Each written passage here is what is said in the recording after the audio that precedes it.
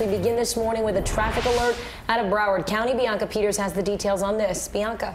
Yeah, you guys, definitely a pretty bad accident, a fatal crash to be exact. And you see that car there really badly messed up. Again, this is going to be on the northbound lanes of the Turnpike right after Commercial Boulevard. And you see that toll plaza there right now. So all those northbound lanes completely shut down right now, as well as the on-ramp at Commercial Boulevard. So keep in mind, it's going to be an area you want to avoid if you are going to be trying to continue northbound in that area. Definitely stick to I-95 right now. That's a better option as there's no traffic there whatsoever. But again, it's going to be shutting down northbound lanes of Commercial Boulevard, on the Turnpike right after Commercial Boulevard.